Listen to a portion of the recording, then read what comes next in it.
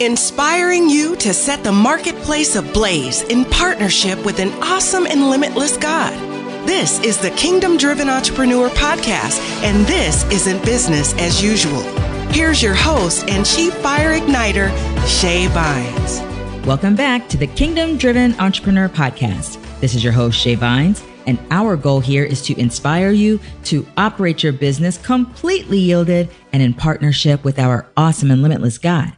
My guest today is leadership advisor and executive coach Warwick Fairfax. He grew up in a prominent family-owned media business in Australia. And at the age of 26, he launched a $2.25 billion takeover bid that failed and led to him losing the 150-year-old family business. Now, as you can imagine, that was quite a setback for him, but it was also the beginning of new discoveries. We talk about his story, how he navigated such a significant challenge with God, and how God has led him to use his story to help others to experience rewarding new beginnings in their own leadership and life. So listen in and enjoy this conversation I had with Warwick Fairfax. Warwick Fairfax, sir, how are you? I'm very good, Shay. Thanks so much for having me. Oh, it is a delight. Now, for those who are already listening, we have an international audience, but they're already detecting your lovely accent. So why don't you go ahead and tell us where you are from? I am from Australia, from Sydney, Australia. So, yep. I love it. That's on my list of places I would love to visit at some point is Sydney, Australia. Just the pictures are beautiful enough. They're kind of calling me over there. Oh, it's a wonderful place. So as soon as they open, which hopefully will be by the end of the year, right? Come on down. That's it. Well, I am delighted to talk to you. I know a little bit about your story, and there was just so much in it that reminded me of just the goodness of God, the fact that nothing is ever wasted in the kingdom, you know, how we work through failures and how he causes all things to come together and work together for our good and his glory. And so I am just delighted to just kind of dig in and see what it's like for you doing business in partnership with God and just explore your adventures over the last how many years in business? Well, I guess I started with the family business in 1987. So I suppose you could say back then. So you got a long history in business. All right. Indeed. So why don't we start here? Because the very base of what I understand about your story is how it all started with you in this family business and a massive, what you described as a failure of what you experienced when you kind of took over the helm, you know, of family business. So take us back there and talk to us about that. Yeah, well, so kind of the backstory is I grew up in this 150-year-old family media business. It was started back in 1841 by, you know, an early kingdom-driven entrepreneur, believe it or not. He came out from the UK. He wrote an article about a local lawyer that was proved to be accurate, but the lawyer sued him and bankrupted him, even though the judge said, hey, what you wrote was right. But, you know, sometimes justice doesn't always work out for folks. Anyway, so he said, to heck with this, and moved to Australia. And he started this business in part with some help from the elders of his church. So he was a great husband, great dad. Employees loved him. And he did things the right way, as I say, elder at his church. So that business grew from one paper, Sydney Morning Herald. By the time the 1980s happened, it had newspapers, TV, radio, magazines. It was a large, $700 million company, 4,000 employees. It had the Australian equivalent of the New York Times, Washington Post, Wall Street Journal, the opinion leaders, the most respected papers in the country. So come 1987, my dad had died earlier that year. He was in his 80s. I was from his third marriage. And there was a feeling by my parents the company wasn't being run along the vision of the founder. As you would imagine, as families become wealthier and more established, faith can become more traditional and not quite so Christ-centered. You know, money and faith don't always mix too well. And people, they weren't bad people, but it's just seemed to have drifted. And so I'd spent most of my life preparing myself to one day take a leading role. So as I jokingly say, I made the mistake of being the good son. In other words, I worked hard. I didn't do dumb stuff. Right. I got good grades. I went to Oxford like my dad and some other ancestors, worked on Wall Street, got my MBA at Harvard Business School.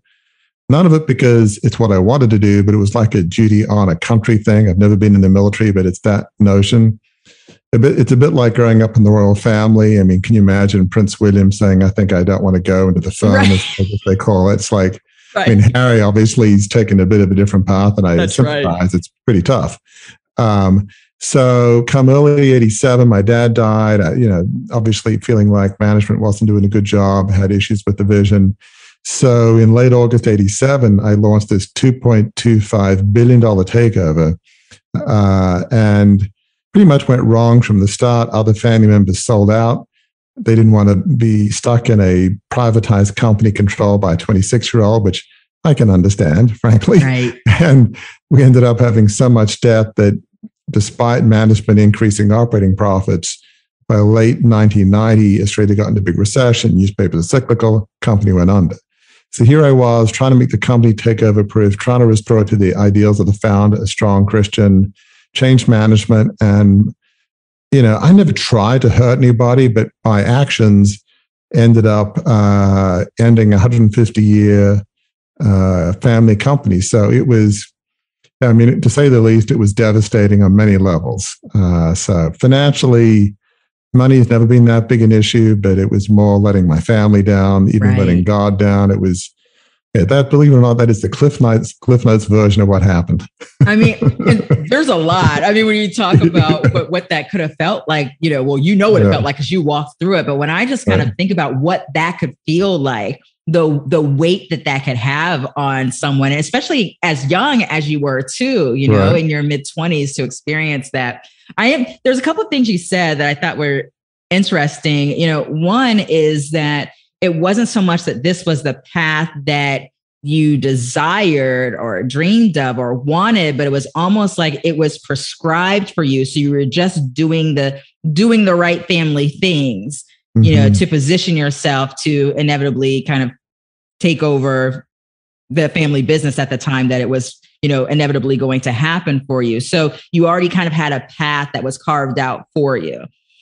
Now, when you were in the midst of that, were you excited about this path, or were you already kind of having kind of an internal struggle with, like, I think there's more, I think there's something else that I desire, but I feel like I have to do this? Like, where were you in your heart and your mind at that time? Boy, that's a great question. There certainly wasn't joy and excitement. It was nervousness and trepidation. It's funny, this anxiety actually, in some strange sense, brought me to Christ. When I was at Oxford, I went to an evangelical Anglican church, and at a Oxford Cambridge retreat, actually a woman came up to me and when I asked for a Bible and said, let's have a little chat. I guess it's a bit of a signal. And anyway, I just knew that I need Jesus in my life because of all the pressures that were to come. So I suppose that was helpful, but in that sense. But no, I never felt like I had a choice. I felt like it was prescribed from birth.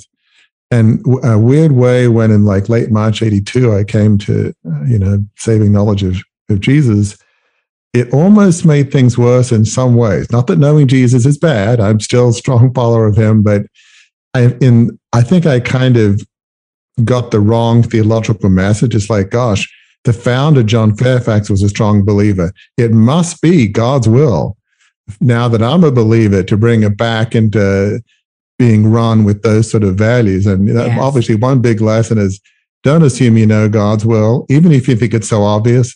Clearly, if it had been God's will, it would have happened and everything would have worked out. But that just, I felt like I had no choice. I felt like my prescribed destiny was etched in stone by God. I didn't want to let my family down, the company. So no, I had no choice. And the question of, do I want to do this? I don't know that I wanted to, but I ignored the question because it seemed to be irrelevant. Right. It was my duty, and you do your duty no matter what, which duty is a good thing, except if you have it focused in the wrong direction or describe it in the wrong way. Yeah. So, yeah, I mean, almost when I came to a knowledge of Jesus, it actually amped up the pressure even more in some strange way, at least how I put like the God weight on it. Oh my the God weight to the duty. Oh my gosh. And for a believer, that's the ultimate weight, you know? Because then when it fell, it was like the most crushing thing. Yes, did I disappoint family members? I mean, some of them sold out and got hundreds of millions each. So it wasn't like they were poverty stricken, but it was more the conflict and the instability, my family. But far and away, the worst was God had a plan for the company and I let God down. In the 90s, that was absolutely soul crushing.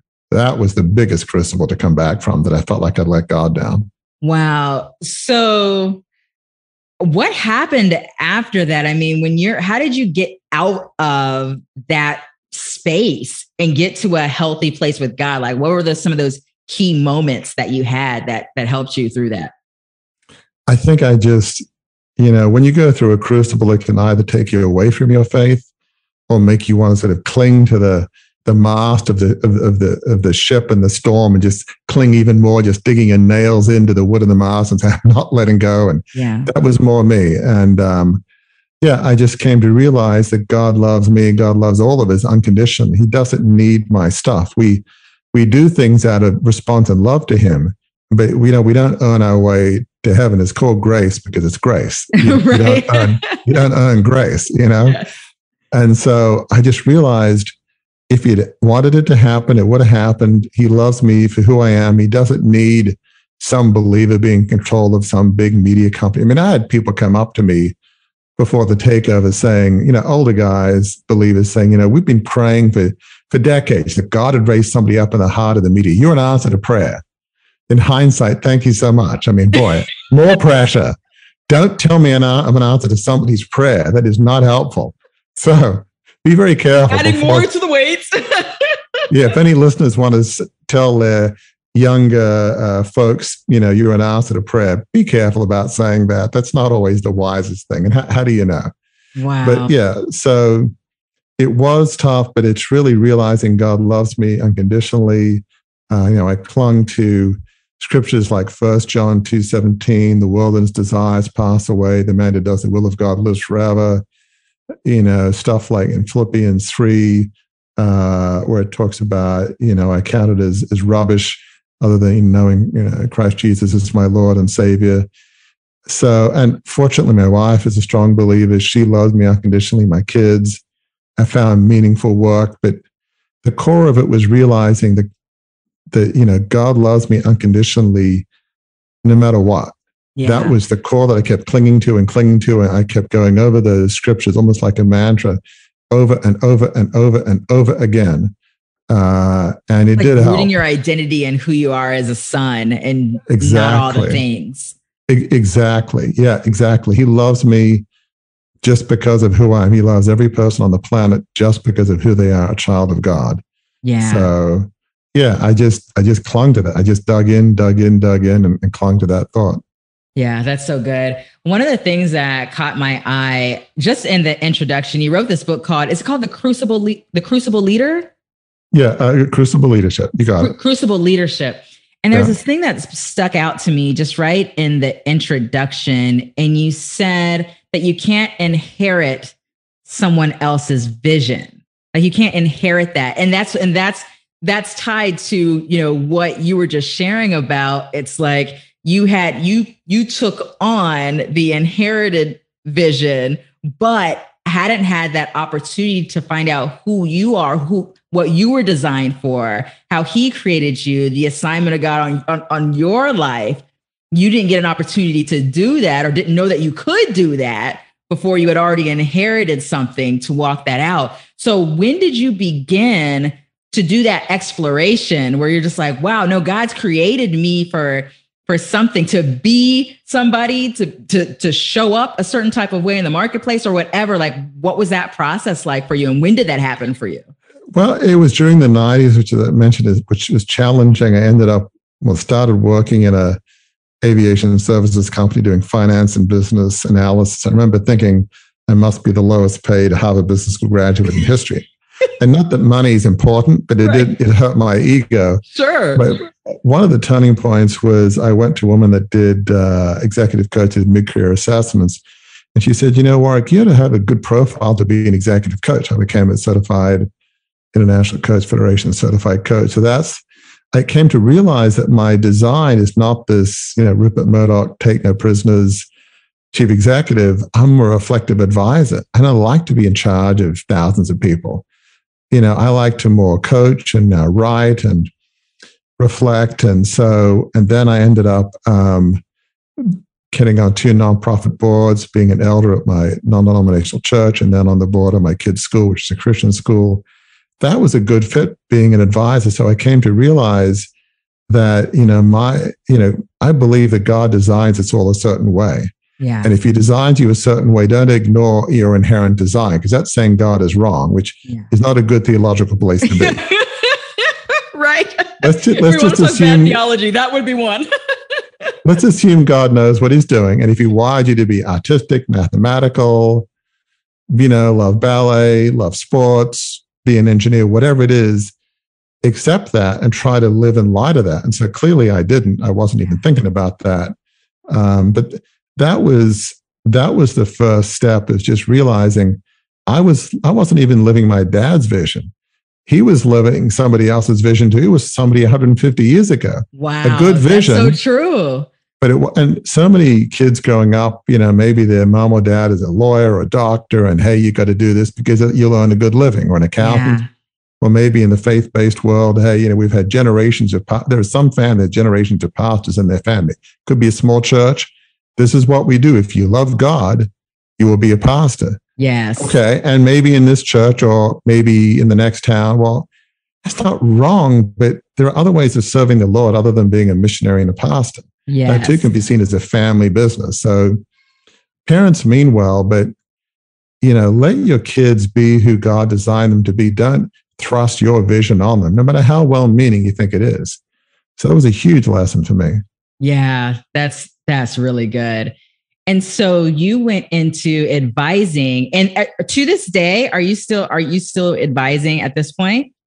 Yeah, I'm still an executive coach, just because I've got a book that's actually, by the time this episode has will have come out. But I'm really focused more on writing, and I do informal advising. But I've done coaching for a number of years and being on boards, advising that way. So definitely enjoy that.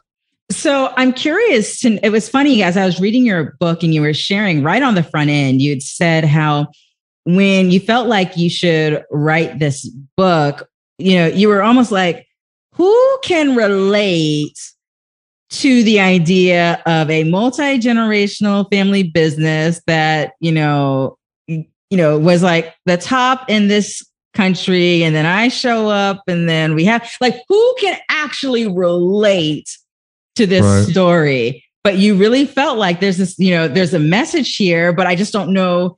So take me through that. I don't know whether it was like a Holy Spirit thing to write this book, whether like, how did this even come up for you? And then how did you realize that there was goodness in here that people could relate to? Yeah, it's a great question, Shay. So kind of where it happened is at my own church in Annapolis, Bay Area Community Church in 2008, the pastor was giving a message on the life of David. He was being pursued by Saul, who wanted to kill him, and he was hiding in the cave of Adullam and feeling sorry for himself. So if you wanted a sermon illustration of a righteous man, or righteous person falsely persecuted, and I was like, well, look, that's not me. I brought a lot of trouble on myself, but I'm not Mr. Charismatic kind of speaker. But I said, okay, if you want me to give a 7 to 10 minute sermon illustration, what I went through since it's a church, what I felt like God was teaching me, sure. And so what was amazing in the weeks and months after, people came up to me and said, Warwick, what you said really helped me. And I'm thinking, how many former media moguls are there out there? I mean, like none. I mean, it's one thing if it was about being, I don't know whether it's a cancer survivor or alcoholism, abuse. Right. Sadly, there are some crucibles that way too many people have been through. But this is one in which not too many believers have had $2 billion business failures. Right. I haven't found one. Maybe they're out there. If they are, please contact me. Contact Warwick. they can put you in touch. But, I'm guessing it probably won't happen, but you never know. Never know. But yeah, so I never wanted to write a tell-all book saying I was right, they were wrong, because that's boring, lame, and untrue. But if sharing my story can help others, that's worth the pain of writing it. Imagine you're writing about the dumbest, stupidest mistakes you've ever done in exhaustive detail. I couldn't do more than a couple hours a day, and it's like, I'm done. This is too painful. But if it's in service of others, it was worth the pain. And so I do go into it's more than just my story, but that's the anchor of it. But it was that message in church in 2008 when it's like, gosh, somehow people, I still find it mystifying to this day that people seem to find it helpful but somehow maybe it's sharing authentically, honestly, vulnerably. Somehow they can translate it to their own lives. Yes. That was a revelation for me. Yeah, that's so good. Well, speaking of revelations, I'm curious because I know I experience this every time that I'm writing a book. But there's things so I grow in the process of writing a book. I either get greater understanding of a particular scripture, or I get a greater revelation about myself, or I get a greater revelation about God, or something in the midst of just even the writing process. And I'm curious to know what you've experienced. Is this your first book, by the way? It is. Yeah, okay, so as your first book, you're like, all right, Lord, I'm doing this book with you. Outside of the hard part of just having to retell these stories about a very significant hard time in your life, what was what else kind of was some of the goodness of doing this thing with God and saying yes to this project? I think I'm continuing to learn. I'd say even in the last few weeks or months, we have our own podcast, Beyond the Crucible, and we did a series on resilience, and a couple of people said something that was really strange. Like one woman in Australia was paralyzed in a pool accident, at age 12. And she said what she went through was a gift. And I'm like, how could being paralyzed be a gift? Now, we have people who are believers, not believers, but that's come out a bit. So just this notion that somehow, I'm almost reminded of the end of Genesis, like Genesis 50, when, Joseph says something like, they meant it for evil in terms of his brothers selling them into slavery. God meant it for good. It's not quite a one-to-one translation, but while it was painful, if the takeover had succeeded and I'd been in the family company or I hadn't done it at all, I would have been wealthier, I guess, although we're still extremely comfortable. I would have been in this gilded cage, I think if you asked Harry, for instance, I think he could probably identify with the notion of the gilded cage. Everybody looks at him and, analyzes everything he does, or any of the royal family. It's just, or his mom, Princess Diana, it's just tough. Yeah. So now I get to live my own life, and the pain that I went through seems to be able to help others. So I can honestly say I've learned that there is a gift, even a blessing in the crucible. Not that it's fun, not that you wish that on anybody, especially, paralysis or other things, but you can make meaning and purpose out of pain. Yeah. And God can use the pain for his own glory and his purposes. So that's something I have learned and am learning even recently. Yeah, absolutely. I'm curious, you talk about about the crucible, and we've talked about one of those really tough moments for you that really stretched you and grew you. I'm curious what comes to mind. I mean, that was that's like a whopper of one, to be clear. Yeah. I'm curious, just for you to share another one or two that just kind of pops into your heart where you're just like, wow, this was tough, but this is how God showed up through it with me and walked me through this. And here's what I learned from it. What comes up as another, key moment for you? Yeah. I mean, part of it too could be just the journey of writing this book. I mean, I started writing it in 2008 and it's only got published in 2021. You guys, did you hear this? More than 12 years. So you started this in 2008. Yes. this has been like a labor of love and of perseverance for you. All right, keep going. I want to make sure nobody missed that you said. Yeah. Okay. It has. And it took, 4 or 5 years to write. But initially I was thinking of publishing it in Australia, and some wanted, more of a tell-all book, which I'm not going to diss on my family. And right. Yeah, it's just not what I'm about, because I'm focused on my own mistakes, not, anybody else's. That was a and word. Then it's like, that thing from the Lord. But yes. And so then it's like somebody says, well, you need publishers won't publish a book unless you have a brand. Okay, I have a Harvard MBA, I get that. So it took me a few years to build a brand and podcast and blog and social media. And eventually the Lord led me to a great publisher, Morgan James, who's owned by a believer.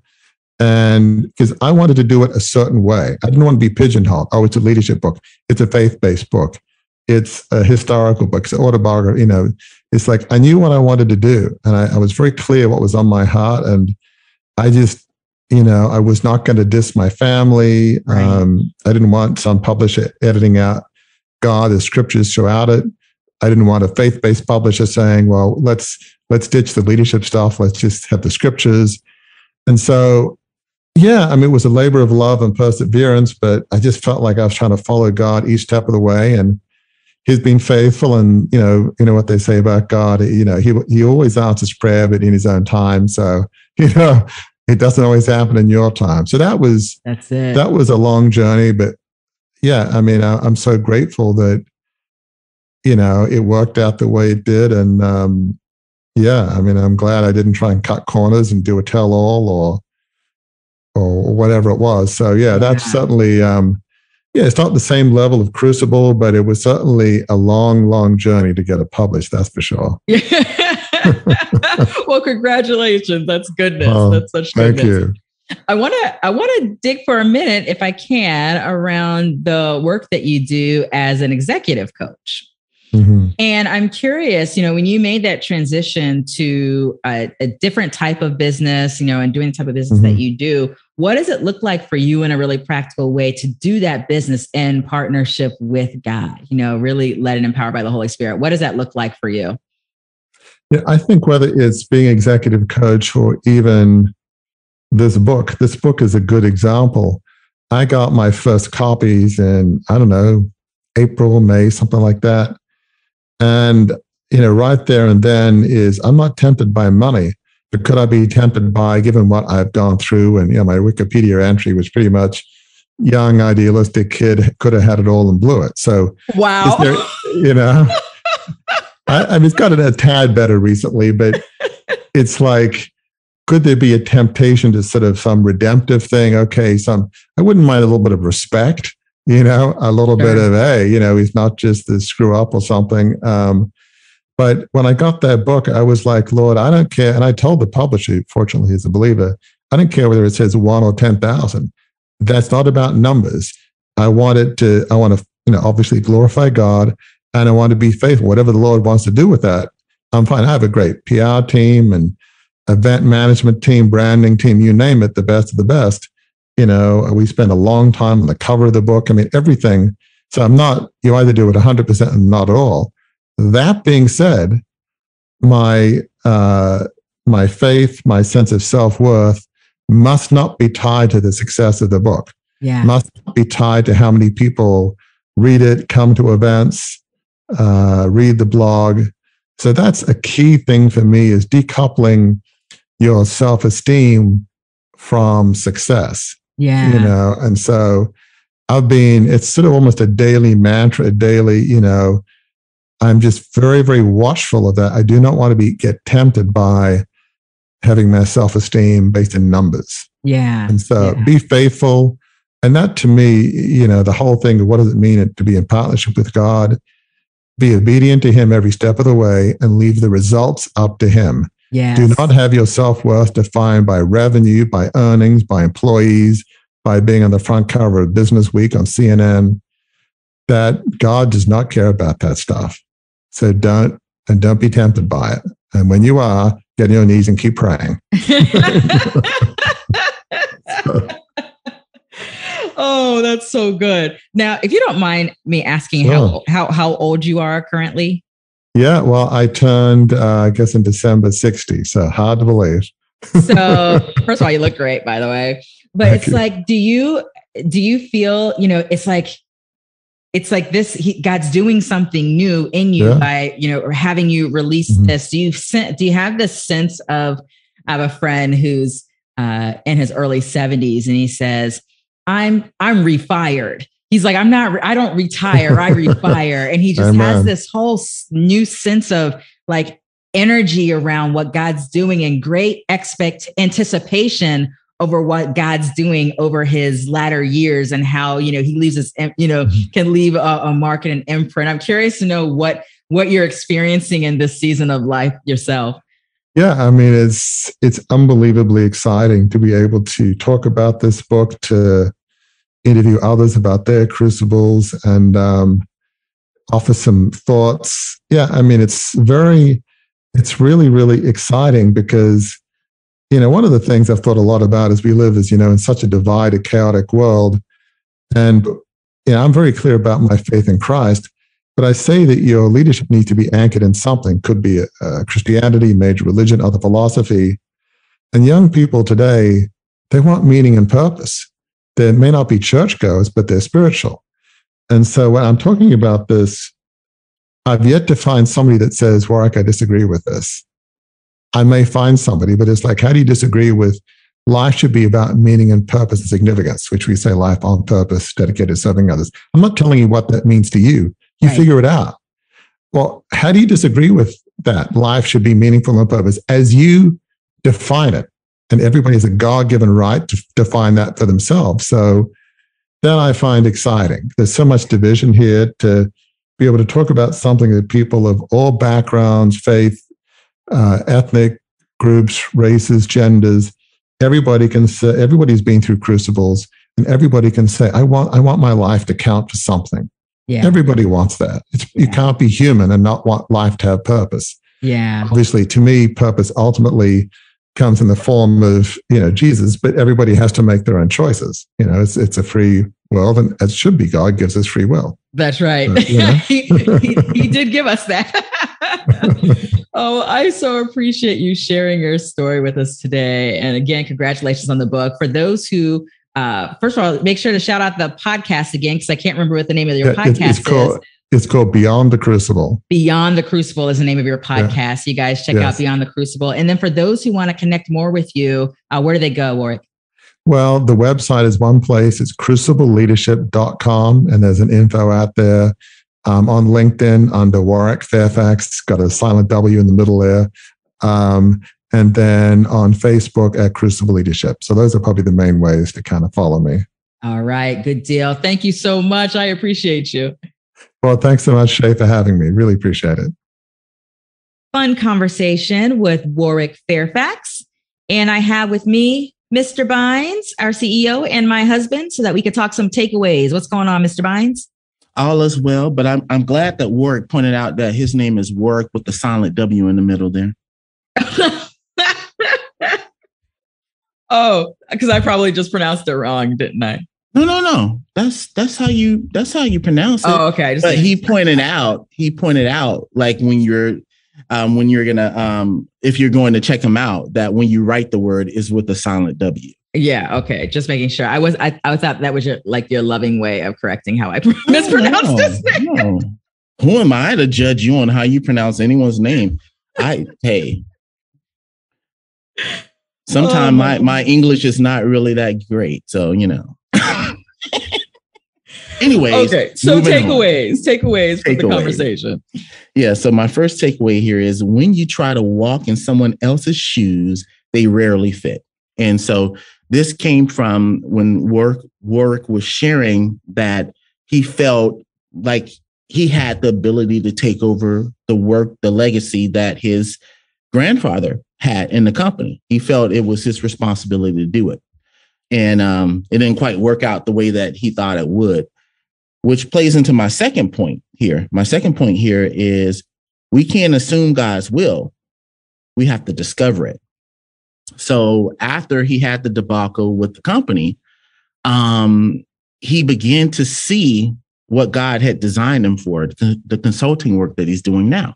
Right. And he's well suited to be able to do that. But that came during a phase of discovery. So that's point number 2.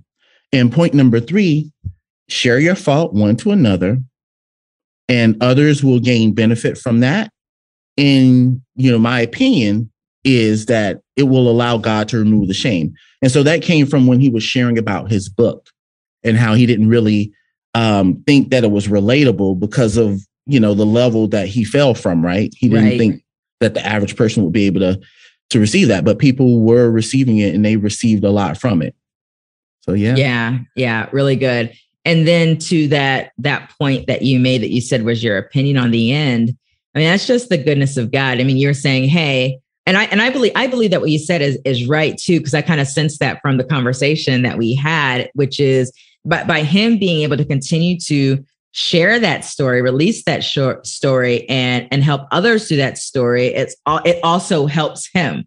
It helps him to grow. It helps. I think the way you said it helps kind of release, shame around it, or or anything like that. That's just the goodness of God when we're faithful to release the things that he's given us to release for the benefit of other people. And I think a lot of people who are they're unintentional authors, like they didn't necessarily think that they were going to be writing a book to help somebody in a particular area. They didn't know that they would be, taking a story of theirs and then, having something taught to others through it or helping others through it. I think that that's probably a relatively common feeling that people have, maybe not from the same perspective, because he does have a rather unique story, but we all do. And so, but there's always themes in there that are going to be of a benefit to other people.